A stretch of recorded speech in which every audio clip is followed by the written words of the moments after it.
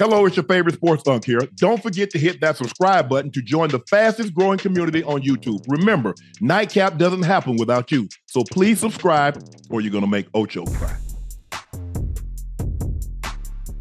Let's jump right into it, Gil. The Lakers beat the Grizzlies 136-124 without Anthony Davis. Anthony Davis logged 52 minutes last night, the most minutes he had ever played in his career, and they gave him the night off after an outstanding performance last night, a game in which he had 32 points, 23 rebounds, and 4 blocks. So he was well deserving of a night off.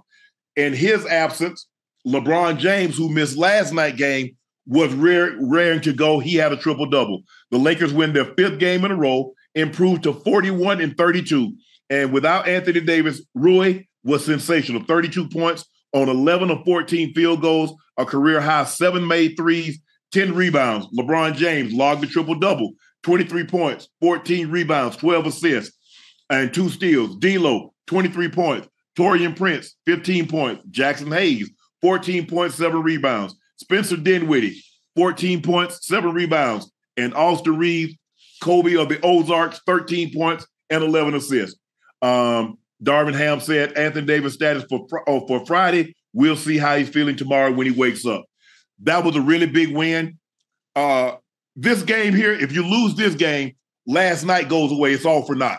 Yeah, you can't beat Milwaukee, the number 2 team in the East, with their full roster, and then turn around and lose to the Grizzlies. So I'm glad they came out with the right mindset, with the right intensity, and was able to pull this game out. But what did you like about what you saw from the Lakers in this game when they got the win 136-124? I mean, this is one of those games where you're right. There was no. They shouldn't have lost this game, right? That's what these are one of the games that's really important to the road trip, right? Yes. You can't start the road trip off with a loss against one of the weakest teams right now in the West. So this was a great win. It really shows that games that they need to win against weaker opponents, they do step up to the challenge. I mean, the end of that third did look rough. It looked rough. It looked like one of those games where you're up 18 and then end up somehow losing that game. But, you know, they came out in the fourth, hit 2 quick threes and just kept that lead going. So it was great to see these guys bounce back after that devastating in the third quarter. You know what, Gil? I was thinking, and this is what's so frustrating about the Lakers. Now, think about this. They beat the Boston Celtics. They went to Boston and beat the Celtics without LeBron. Yep. They beat Milwaukee twice without LeBron. Mm-hmm. This is what makes you upset, but this also what gives you hope, because you know they can beat anybody in a series. I don't think they can beat the Nuggets, but they can beat anybody else in the West in a 7-game series. Mm-hmm. Because we watched them go on the road and beat Boston without LeBron. We watched them go on the road and beat Milwaukee without LeBron. Beat Milwaukee in LA without LeBron. Yep.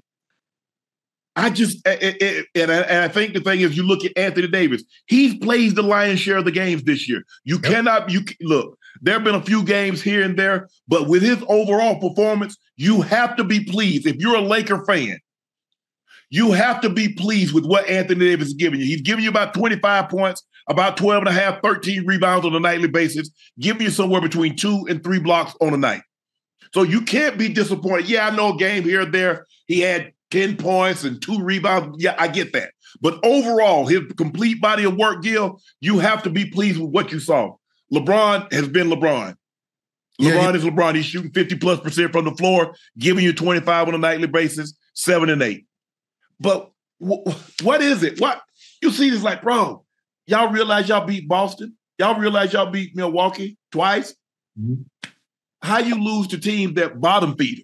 You know, so what happens, and I don't know if it happens in football, but the media does it a lot with us. When a team wins without their star player, they always throw that narrative, they're better without them, right? Yeah. You know, what happens is this. There's certain players that respect the guy so much that when he's in the lineup, they docile, right? So, you know, when I see it a lot with D'Lo. When LeBron is not there, he knows 100% he has the game under control. He gets to play free basketball. When LeBron is on the court, he's looking for LeBron the whole time. What is LeBron doing? Is he clapping for the ball? Any noise that goes, he's looking to see if LeBron does one of those. Mm-hmm. So it's just one of those second natures that happen with players. It's like the fanboy in them. Right. It's like when you play with Kobe, right? And Kobe hasn't shot the ball in 2 times. Where's he at? Instead of you just playing your game and letting the star player find his way, right. Those players lose themselves when LeBron is on the court. Has nothing to do with LeBron. It's just it's a personal thing for themselves. Right. Because we look at D'Lo when they play Milwaukee at home. D'Lo goes for 44 in complete control, making threes, boom, boom, boom. Last night, he was sensational last night. And you remember, Gil, in the play-in tournament, was it play? No, it was they played the Warriors last year. And he come down, the Lakers had this nice lead, and he comes down and turned the ball over like 3 times in a row, and all of a sudden Golden State is making a comeback. And without hesitation, he comes down on a 1-on-4 and lets a 3 go, gets the game back. I'm like, bro, you just played like 2 minutes of the worst basketball in the history of the NBA, and then you come down with ice, I'm talking about freezing water in your veins, and let a 3 go with a 1-on-3. And usually he would have been subbed out by then with the 3 turnovers, and it would have ruined his mental. They couldn't. They couldn't get him out again. Yeah, right? He would have been, get on up out of here. But the fact that he did take that 3 kind of lets you know mentally where he's at. Yes. We just needed more. We need the relentless. We need the ice vein D'Lo, when we come to the playoffs. And so far, we haven't had that guy against Denver. Right. I think the thing is, Gil, I think once the trade deadline came and went, he was able to relax because he's been sensational. This might be the best stretch of basketball other than the year that he went to the All-Star game when he was in Brooklyn. This might be the best stretch of basketball that he's played.